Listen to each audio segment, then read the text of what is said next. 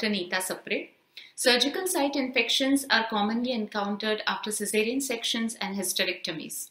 Mostly, the pathogens are from the patient's endogenous flora, such as Staphylococcus aureus, coagulase negative Staphylococcus, Enterococci, and E. coli. There are many risk factors involved, such as obesity, anemia, diabetes, and immunocompromised states of the patient. There are wound factors such as hematoma and ischemia or foreign body. And operative factors such as long duration of surgery, intraoperative contamination. Surgical site infections are classified as superficial, deep, involving the muscles and fascia, and intra-abdominal. For management, we need to consider patients' comorbidities and assess the depth of infection and then investigate.